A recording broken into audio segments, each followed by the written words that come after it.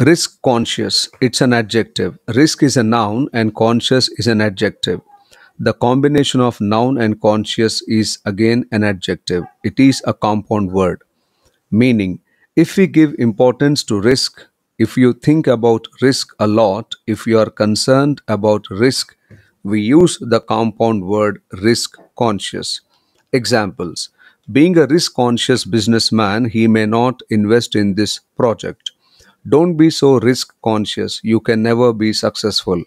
As you are a beginner, you need to be risk conscious. Don't get carried away by tempting advertisements. Our doctor has always been risk conscious, and all the surgeries performed by him have been successful.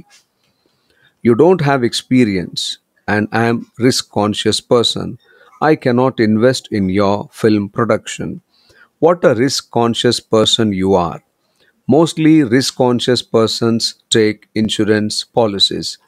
She has never been a risk conscious investor and she has lost her money in stocks. Don't give too many safety instructions.